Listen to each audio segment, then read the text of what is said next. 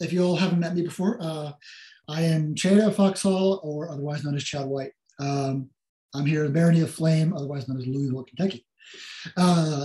So I'll apologize at first just because, so this class is going to be different than a lot of my other classes I've given before, because my previous classes were usually based on research papers that are actually complete and have fun things like introductions, paragraphs, and conclusions. This is a little bit of a rambling research thing that I'm still working on in progress. So I don't actually have a paper I'm basing this off of. This is a little bit of like rambling minds and thoughts and things that I'm working on. I am currently in my master's program at U of L. I'm been accepted to and entering the PhD program. So this is kind of like my PhD research connected to that, where I'm looking at medievalism and reception of medieval history and how people understand it. So that's where this is coming from as an example. So it's one of the things like no story is truly told in such a very closed idea of like Victorians and Vikings, because there's 10,000 points of factors leading up to, and I can't obviously cover all of those. As my supervisors well know, in academia, I like to talk about all the things, and they try to limit me down to those type of things. So let me go on to share my screen now that we've had that introduction and see if we make this work for me. Also, is there anyone who wants to volunteer to yell at me when I start talking fast? Because I get excited and talking very fast, it's hard to understand. And since I can't see you on my screen, I'll need you to unmute and yell at me about that. I can yell at you, Chad. Thank you so much. I appreciate that. And it has become necessary in my last class, so don't feel free. So one of the things we're looking at here is the Viking Age. And if you actually like look at things like on Wikipedia, you can find the Viking Age, and there's a page about that. But you know, the idea of Victorian Age, Viking Age, it's kind of a modern concept. Historians love to categorize things. We know in reality, things are far more nebulous than that. One of the things we talk about is like, what is a Victorian? Well, technically a Victorian was a British subject under the rule of Queen Victoria from 1837 to 1901. Now, Americans also like to consider themselves to be Victorians, even though they were under that rule. For instance, I live in Old Louisville, which is the largest intact Victorian neighborhood in the country. So my house is built 1890. All the houses around me are done the same way. Were we Victorian or Victorian style? That's questionable. Things we talk about in this type of research isn't necessarily going to be British and or American people. We're talking about Norwegians and Germans and all kinds of things that were still in this time period, but not of the Victorian people, if you want to call it that. Now, the same thing with Vikings. Fairly certain that most people in this room understand the word Viking is actually closely related to like pirate. You know, there wasn't a Viking unified culture. But it's become shorthand that the Vikings, Viking culture, Viking people, it is kind of shorthand for Scandinavians or Nordic culture, those type of things. The fun part about this is the fact that in the period we're talking about, people then couldn't agree what we'd call these terms. So we still got it wrong 150 years later. We still can't figure out a single term that encompasses all these things. So it kind of works out that way. I mean, one of the things I point out is like the word Viking wasn't even in the Oxford English Dictionary until 1807. So it was not in English language by that point. But you call it the early medieval period, you call it whatever. I have a pet peeve about language because people talk about medieval history, medieval period, when it needs a little more categorization. That it's usually we talk about like in the essay, it's generally European medieval history, not just medieval history. There were other places. So in the area we're talking about, this Victorian era or nebulous thereof, you have to forgive me for the shorthand, and the fact that I love alliteration, hence Victorians and Vikings. It's not as if the English in general, especially the academics and the Victorian period, were unaware of what we think of as the Viking Age today. They knew it existed. They knew it was there. They thought of it in different ways. They understood in different ways. Two of the kings in the English litany were Viking kings. You've got Sven Borkbeard and Canute, or Canute the Great, were both kings of England, Sven being the dad, Canute being the son. They were also kings of other places. And actually, one of the other fun arguments academics love to have is they sometimes refer to this as the North Sea Empire. So, but there were an empire like Victoria was an empress means it ruled from one place, where Canute and Sven kind of like were kings of different places at multiple places at the same time, and not necessarily emperors in the same way. So they weren't ignorant of this thing. There were a lot of things that were happening in this time period in the 1800s and 1900s that kind of led up to this surge of interest so much in the Viking period that we talk about. Sorry, I've been talking a lot today and I'm skipping through my notes. So let me. So when academics get a hold of this stuff, when it starts to become of interest to the world at large, we're dealing with a time when literacy rates were increasing, and people were finding new routes of interest, and one of them was this Viking period. But even then, like we're saying, they couldn't even agree what to call it. So even the spelling of the word Viking was debated for over. And I've got a list of the ones that were being used at the time and why they were being used. So, because obviously, if you speak any German or Old Norse or any of those Germanic languages, you know how the V and the W sounds swap around, and instead of saying Wagner, you say Wagner. So the same thing with like Viking and Viking, and if they're basing this stuff off the Old English and how the Old English was being spelled, is it a V, is it a W? So they couldn't even decide on the word, which kind of shows that this is new territory for a lot of people, and they couldn't really quit. Also the idea of a Viking, sounded great to a Victorian English person because it's like Sea King, Viking, that made sense to them. Or was the Vig part of slaughter? Or was it Vic because of bay and sea? I mean, this is how undecided they were about where to even start in some of this research. But some of the stuff that was happening is there was this new interest going on, and a lot of it was based on Romanticism. And the time period that's happening is kind of, we think of it as the Romantic movement. So where you've got artists and poets and musicians and everything else, and architects, and they're leaning into this new idea of Romanticism, which it's talking about emotion and individualism. They're idealizing nature. They're suspicious of science. We're moving into the industrial. We have the industrial era happening, and massive urbanization happening. And so, what always happens throughout history, when these movements happen, is people like start feeling nostalgic about the past in that sense, and that nature is where it's at, and this is how it should be. It's basically a hippie movement of the 1800s. So if you think of it that way, so it's this is what's happening. You also, like I said, the literacy rate is increasing. Actually had a point around 1800 in England, 40% of males and 60% of females were illiterate. A century later, it was less than 3%. So we have more access to newspapers, more access to books. People are able to read. So people are publishing things. And what they're publishing, because of Romanticism, are these great, fantastical, heroic stories that people like to read. But and more people are getting educations at the same time. People have access to these things. One of my favorites, Joseph Wright, who 1855 to 1930, he was actually J.R.R. Tolkien's mentor at Oxford. Joseph couldn't read a word until he was 15 years old. He grew up in Yorkshire. His father was a weaver. And I think he worked in a stone quarry as well as a quarryman. But he taught himself how to read, and taught himself how to read Greek, Latin, German, Old English, Old Norse, and actually became Tolkien's mentor in that sense. So, his story is not alone in this sense. You have people who are reaching back to this past to try to find some kind of meaning in it. So you see it in architecture, like this is the pavilion in Brighton. You see it in fashion. This dress, and I'm not a dress historian, but this dress is supposed to be based off of medieval examples. So this is what they consider to be a medieval sleeve at the time. And of course, you've got Oscar Wilde and his crazy fashions that dip into all kinds of historic periods at the time. You've got artwork and paintings. And this is from a series of paintings in New York that are one of my favorites. The Corsive Empire. It shows the same landscape through cave time people with like a Stonehenge thing going on, up to like this beautiful Roman Empire, to the destruction of it. And like the next series of paintings is the same landscape all overgrown and portrayed to the 1800s. So, people had this concept of the past that they were trying to deal with.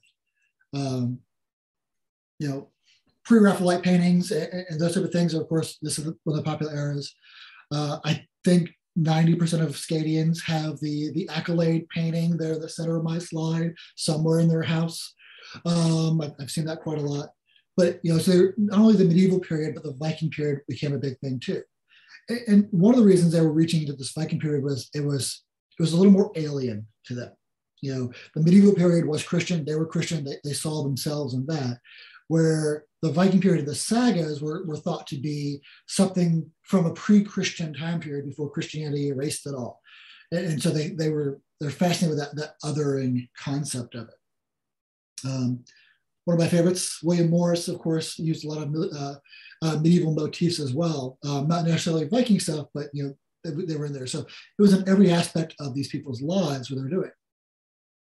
Now, this fascination of the Romantic period and all that was interesting enough, but it also kind of led to Romantic nationalism, which has its own problems. So people were trying to attempt to craft and design national identities at this time. You have to understand that a lot of states were still forming to what we think of them today. For 400 years, Norway had not been independent. They developed their own independence in the 1800s, 1814-ish, I think it is.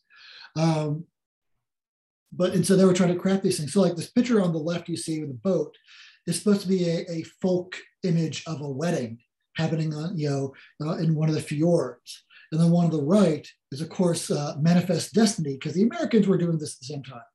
They're trying to create this American identity. Germans were doing it, Brits were doing it, Norwegians were doing it. At one point, Iceland tried to sell themselves to England for an island. They're trying to trade some kind of island thing too, because they thought there were more connections between Iceland and England, and they thought it might do really well. That's a whole other story that I'm not going to get into.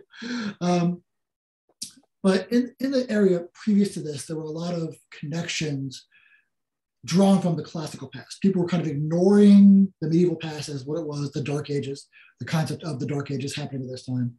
And they're drawing like Rome and Greece and marble and philosophy and civilization. And that became kind of cold and sterile in this Romantic period. So they moved more into this idea of the medieval period and the Viking area being a little more emotional. A lot of the stories, if you read the sagas, have a lot of emotion in them. The same with the Anglo-Saxon poetry. I give a class and I've written a paper, I'm actually working to get it published academically, on how the Old English poem, The Wanderer, actually deals with trauma, post-traumatic stress disorder, and survivor's guilt in the Anglo-Saxon period, because you have this guy wandering the beach. He's the last of his war band who survived, and he wants to kill himself because of it. So there's a lot of emotion in there. And this example, one of my favorite ones in Germany, because it's wild. So this is built in the late 1800s. This is called Walhalla. So based on the Viking idea of the afterlife, Walhalla is built in Bavaria as a Greek temple to honor the great people of Germany. And it sits on this beautiful cliffside over a river, and it's full of these busts of people done in a Roman style, but it's all got these German, Nordic, Viking style names of people and all this. And they were trying to show like how permanent and great Germany is, and create a monument to their culture. So again, we get this idea of they're mixing this classical imagery with this early medieval period, Viking period stuff. And it's a little bizarre. And someday I hope to really travel to this place. So there's a whole history that's mixed in with this, with the whole Nazi regime, and then the modern history, where they actually have now included busts of Black German women and other things that have made contributions to the society at this point are now involved in this. So it's just bizarre. It's weird. The whole nationalist movement of the thing. But people are trying to develop create and actually outline what their shared values are, and what their collected cultural mythology is going to be. So that's one of the reasons why the Viking Age was created at this time, because they want to outline these medieval periods, which where you get the First Reich, the Second Reich, the Third Reich. You get people are defining like, oh, Henry Fowler we're to call him the first king of Germany, even though Germany wasn't technically a thing the way it was in the 20th century. They decided to backdate him and call him the First Reich. Or if you ask somebody else, it was Charlemagne. Charlemagne was the first German king because Franks were technically Germans at the time. So maybe Charlemagne's empire, which lasted nearly 1,000 years, was going to be the First Reich. These are the remains of the first Viking ship found in Norway. I have it in here somewhere in my notes. But and this kind of spurred an idea, and this romantic idea of the past spurred on a lot of ideas like, oh, so we should start looking at some of the stuff we have. Previous to this, archaeologists were usually a bunch of rich white men who had the time to hire someone to dig something up, and then they have it. It's like, oh, this is kind of cool, and they'll put it in their cabinet of curiosity and display it to the room to their friends. Then we get museums later on, and then we get scientific archaeology later on. But for a while, from 1800 up until 1950, 1910, 1950s, people were just opening up burial mounds to look for really cool stuff and worry about it. So this is the Sutton Hoo burial in England, which originally they thought was going to be a Viking longship. It turned out to be older than that. It turned out to be more Anglo-Saxon. So, but I mean, it was a major attraction, and by now we're almost into the World War II at this point. When some of this stuff is going on, World War I, World War II, and those eras.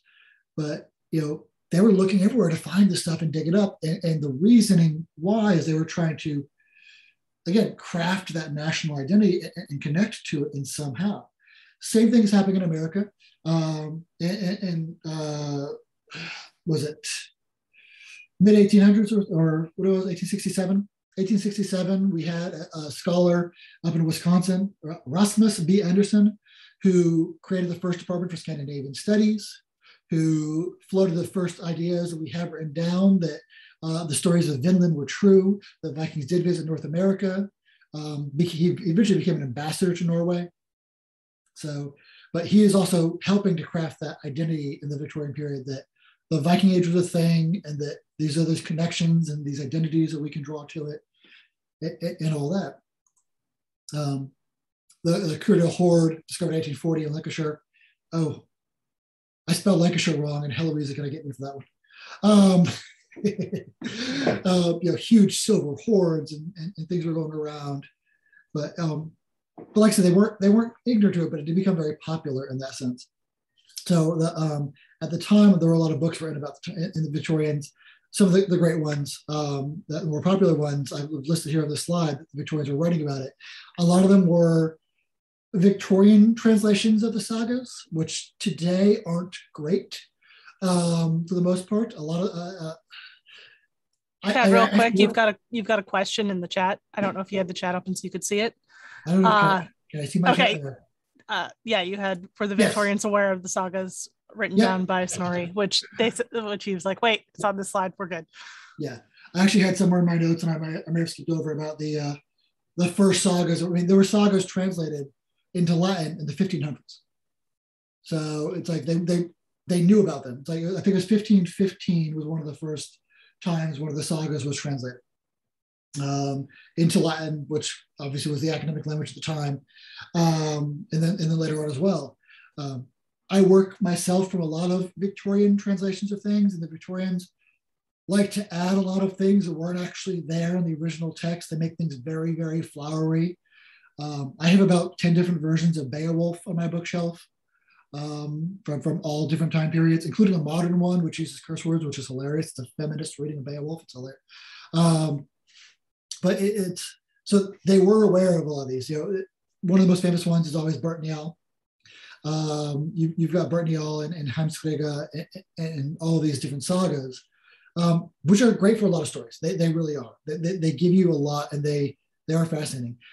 A lot of times in the Victorian period, what they thought of as the Vikings in these sagas, they kind of looked at these things as kind of not only romantic, but heroic journey. So, today, a lot of people might consider the Vikings and the Viking raids to be, the bloodthirsty heathens attacking the Christians and the warriors, especially if you look at the very modern, bad TV show of Vikings and their leather and their weird haircuts and like, the Vikings were just bloodthirsty beasts and they did all this stuff and had threesomes and stuff. It's like the Romantics and the Victorians thought of it a lot differently than that. And in my opinion, neither of them were quite correct 100%. We're not even sure everything 100%. So,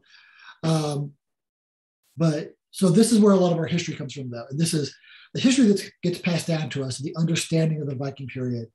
A lot of it starts here.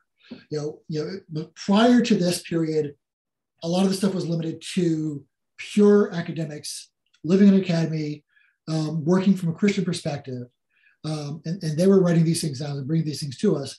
But by we get to the time where literacy rates have increased in the Victorian era, it becomes popular. And we get a lot of popular interpretations of these things. We get the Wagner operas. We get products called the Norsemen, selling cigarettes and tobacco. The labels are on everything. And so the understanding changes. And so, of course, one of the famous misunderstandings with Wagner is the idea of horned helmets. And these two helmets are two different versions. One's found in Germany, one's found in the Thames outside of London. One, it's from the almost up to the from the Roman occupation of Britain. So we're dealing like the years 100s, I think. The other one is from long after that. But these are what were sitting in people's cabinets or people's museums, and they thought, well, this must be Viking. If I've dug up a sword in my backyard, it's probably Viking. This is what people were thinking and publishing at the time, which isn't necessarily true. And people were misinterpreting that all the time. So in the Wagner operas and the other operas, you get a lot of weird mixed costume things are happening. Like you've got Roman shields with feathered helmets and all kinds of things like that happening at the same time, and big conical breastplates on women warriors as Valkyries, but opera was the popular medium for a lot of these, especially the wealthy elite who were going out to hear these things and see these things. Also, you got where's this other idea of where the horned helmets might be coming from is a lot of these images, which a lot of them are actually Anglo-Saxon, not what we consider Viking, Danish, Norse in any sense. Some of them are Odin, some of them are. But you've got this shape on top of which we are assuming is an Odin or warrior type figure. It's either Berserker or Odin. But if you look at like this one that's all rusty enough, it's like, that's just kind of weird shapes. When you look at this one, like those are birds. And if those are birds and there's two of them over a guy's head, well, maybe that's Hugin and Mugen from Odin. And maybe that's what that is. And this is kind of bear warrior thing. So Berserker, there's our thing there. So we're trying to understand what those means. And we're looking at a very time period of a nascent understanding of the Viking period, what we consider the Viking period. As I said before, one of my pet peeves and one of the things I get on about is the Viking Age. When you look at the Viking Age, when you look it up at Wikipedia or anywhere else, it gives the date 793 to 1066. Anyone want to say what happened in 793 in England? Anyone want to volunteer that answer? About the raid on the Abbey. Lindisfarne, 793. Yeah. And 1066 was Battle of Stamford Bridge and Battle of Hastings. So we got our first Viking raid and our last Viking raid. That's how it's categorized usually in British history, which is wrong. Actually, the first attack by Vikings, by Danish warriors on English settlement was a few years before 793, at least 787, possibly. There's actually a recording in the Anglo-Saxon Chronicle that talks about, I'll read it for you, excuse me. This year, King Betric took Edburga, the daughter of Offa, to wife. And in his days came first 3 ships from the Northmen, from the lands of robbers. The reeve then rode thereto and would drive them to the king's town, for he knew not what they were, and there he was slain. These were the first ships of the Danish men that sought the land of the English nation. Now, that's one of the entries from one of the copies of the Anglo-Saxon Chronicle, which is one of our best sources for these type of histories. So there's other ones that talk about it, like they calls them traders, because there were Danish traders coming from Denmark and Norway, possibly into England to Britain, long before Lindisfarne, and they were known. But for some reason, someday this guy decided to attack him and kill him. Maybe he didn't want to pay his bill. Who knows? But that is what a lot of people would consider today to be the actual first Viking attack on England, years before Lindisfarne. Lindisfarne is the notable one. It's the one that made all the letters and stuff at the time. You've got records of Alcuin talking about it to Charlemagne. This monastery has been destroyed by these crazy men. So, and then again, the other end of it is the Battle of Stamford Bridge, when Harold Hardrada with Tostig is fighting Harold Godwinson. Harold Godwinson defeats them and then has to haul ass down to Hastings to go fight off Normandy, and then fails them. So we get those two things, and that's what we consider the Viking Age. Because we're Americans, and basically everything we do is linked to Britain and to England, that's what we consider it. But outside of England, they don't consider it the Viking Age in that sense. To me, it's the early medieval period or the late Iron Age. A friend of mine is at Uppsala University in Sweden, and they would never call this the Viking Age. They would call this the late Iron Age or the early medieval period. And she's working on archaeology and temples and stuff there. So it's a very British Anglo-centric view of what that period is. And again, that's what we would get this from the Victorians, who are doing a lot of our writing at the time, that has come down to us, especially as Americans or Brits. Great romantic imagery of Harold Hardrada taking an arrow to the neck right there. I love that one. Clearly, the costumes are not quite medieval and appropriate. So I love that one. Grimmer, yes, the Victorians also kind of gave us this romanticized Boy Scout version of the medieval knight. That's in the chat. So you get a lot of that as well, where the idea of Arthurian romance comes to us in the Victorian period as a popular form of entertainment. So I'm concluding on one of my favorite Viking images of all time. So my husband loves this one. He was singing it to me last night. But I do love how accurate he got them to the Wagner stuff. So this is probably my earliest introduction as a kid to the Wagner operas and to the Viking imagery was our horned helmet and feathered Valkyrie helmet here. So let me stop my share so we can talk. So that's kind of where my research is at this point, and stuff I've been looking at in this sense, and how the Victorians, for a greater part, have invented the Viking Age as we understand it today. And that's where a lot of our reception is coming from. And yes, Mallory was already propagating a lot of the Arthur romance, but again, with the idea of literacy and everything increasing in this Victorian period, it became super popular. These are just some of the images that people are looking at. And, Arthur has been a popular figure throughout the late medieval period already. I love the Glastonbury Abbey, where at one point, I think it was the 1200s, they were running out of money. And so they discovered King Arthur's grave on the Abbey grounds and became a tourist attraction. So, and suddenly had a lot more money. People are not above that. That's a great thing. There's still, if you go there today, there's still an interpreter in this Victorian idea of medieval clothing walking around to tell you about King Arthur. So lots and lots of drapery and flowing layers of things, and it hasn't stopped. It's still going on. So that's where I am with this. Who wants to talk about it? Please feel free.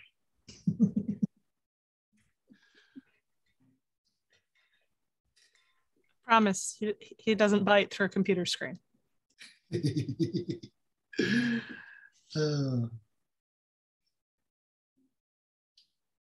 Yeah. I'm here if you all have questions or comments. I don't have anything to share document-wise like I did with my last class.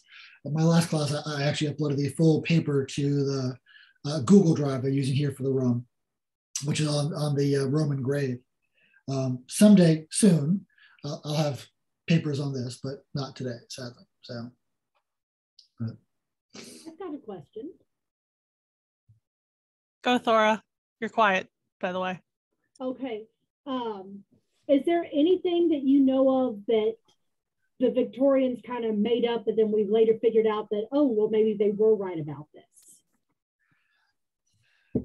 Nothing I know of in particular, especially when it comes to like saga translations, which I generally work in more of a literary format than like archaeology or something. Most of the archaeology, I'd say 60, 70% they probably got wrong the first go around. We've discovered more. The problem is with a lot of that is things when they try to fix things. You've seen interpretations of various helmets and things. There's only been one intact Viking helmet ever actually found in Norway. People try to make things up and fraud, committing fraud is a lifelong passion of people through centuries. So that's a thing that happens. But I don't know there's anything that we thought they got wrong that is now we've gotten right that I'm aware of.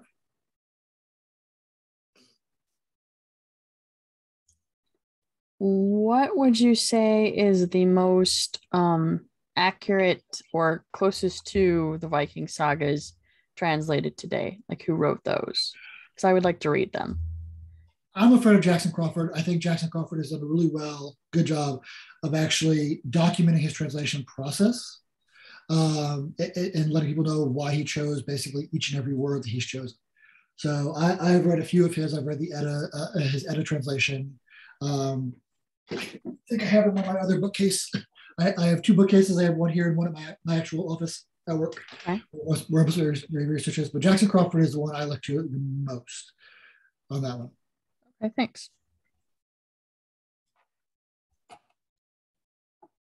So could you talk more about the horned helmets and what those, like the ones you showed the pictures of, what they actually were? So the actual physical objects that were found were most likely ritualized objects for Celtic people. So, okay. So think much more related to like the Druid religions than anything else. Usually they're made of precious metal, so they're not very good for things like combat if they're made of gold. But gold is soft, and also the horns would get in the way. So. It was inspiration for the Loki helmet in the MCU Marvel universe. You see that the curled horns that go up like that. But no, they were probably ritual objects that signified probably some chief religious person. The one that's found in England was actually found in the Thames, right outside of London. So, but people found them and thought Vikings because basically everything they found during that time period they thought Vikings.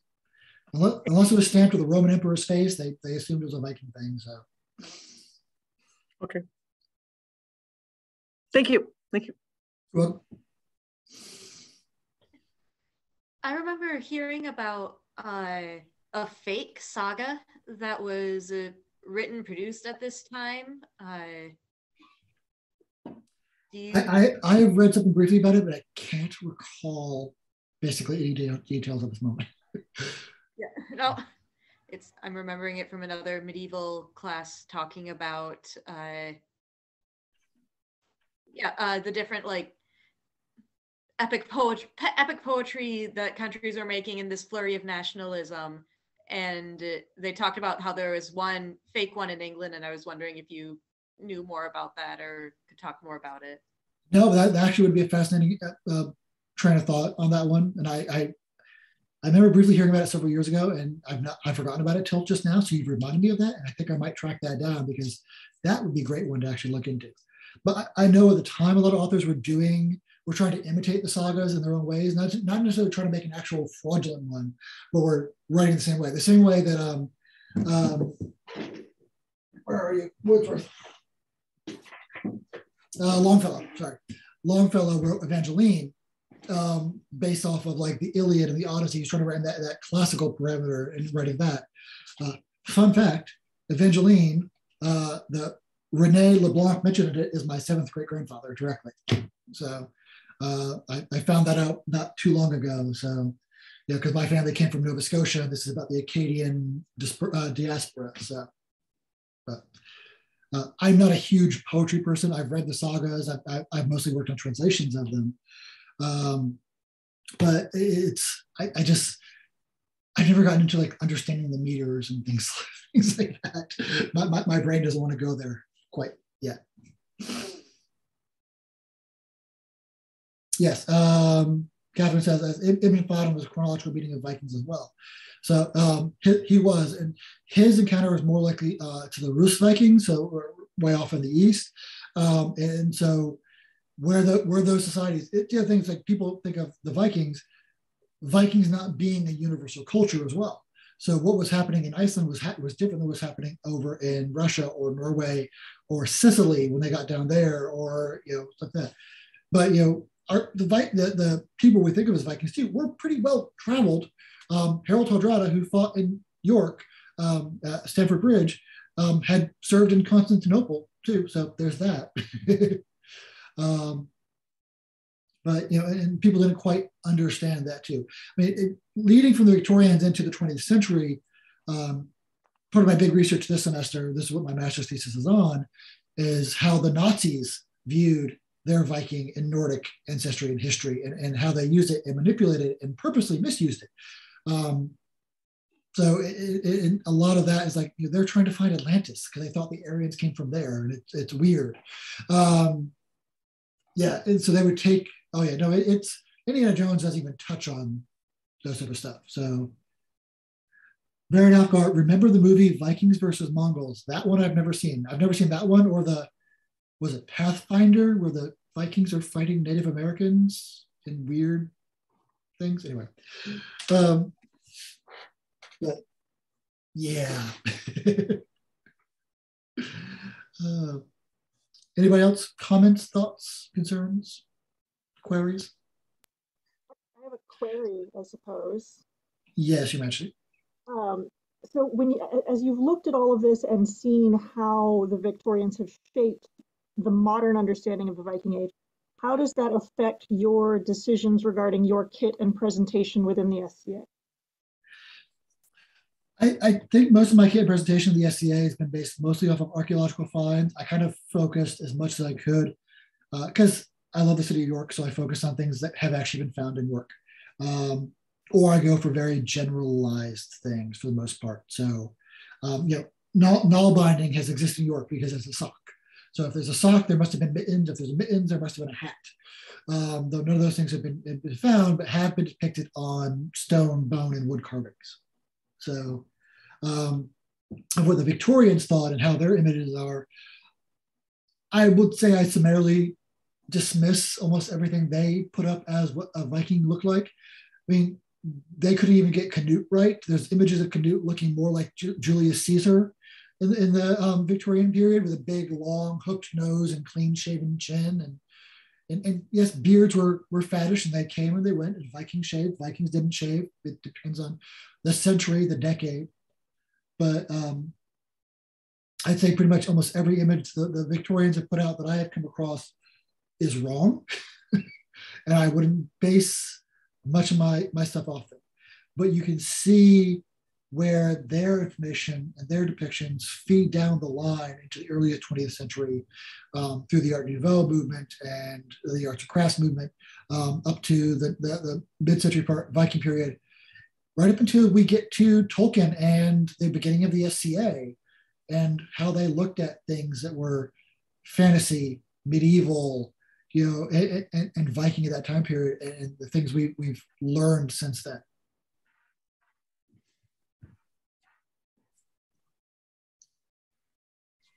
Will you be continuing to offer us what you are able to learn and kind of solidify? I would love to, yes. So I'm finishing my MA this semester. Obviously, my focus in my PhD, it's been accepted. I am looking at the understanding of medieval and Viking history, medievalism, from the Romantic National period up until today. Included in that is a lot of the bad stuff, the white supremacy stuff, and the reasons and motivations why people are doing what they are.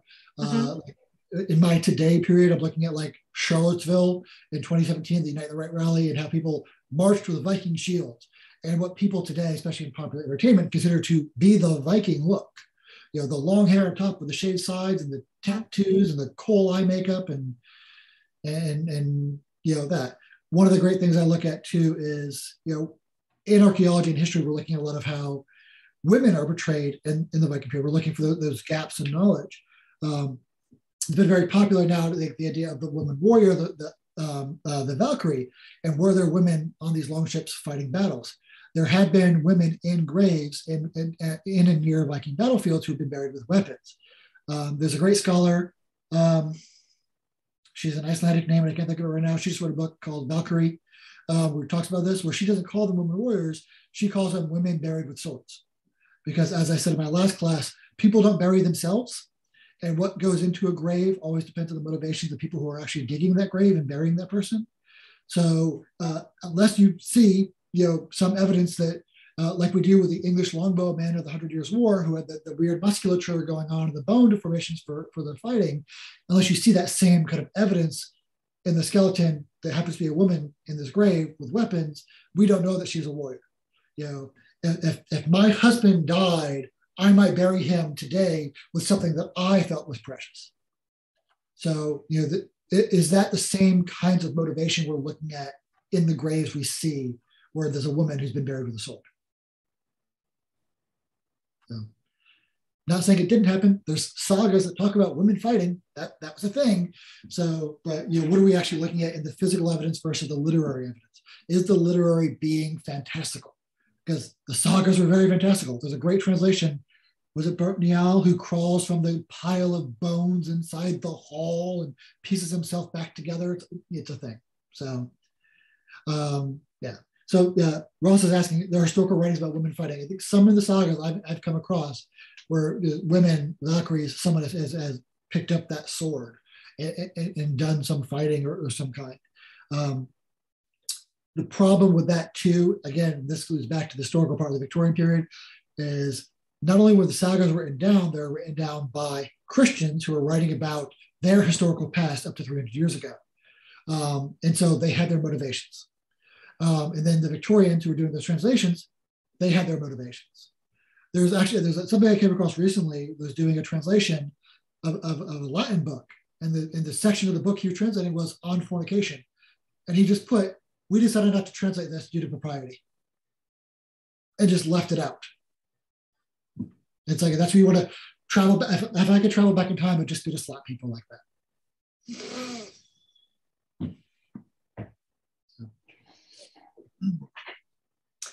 So, anything else? Any other questions, thoughts?